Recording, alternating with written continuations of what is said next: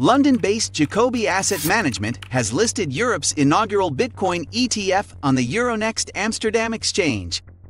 Initially slated for a 2021 launch after receiving approval from the Guernsey Financial Services Commission, GFSC, the firm postponed the release due to adverse market conditions brought about by the collapse of the Terra ecosystem and the bankruptcy of the FTX crypto exchange. Fidelity Digital Assets will handle custodial services for the fund, while flow traders will act as the market maker. Authorized participants include Jane Street and DRW.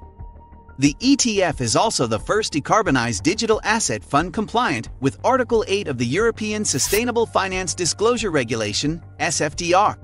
In partnership with digital asset platform Zumo, the fund uses a Renewable Energy Certificate (REC) solution to allow institutional investors to invest in Bitcoin while adhering to their environmental, social, and governance objectives. REC verify the use of renewable energy sources, contributing to the fund's overall decarbonization and sustainable principles. Like and subscribe for the most relevant news about the world of the metaverse.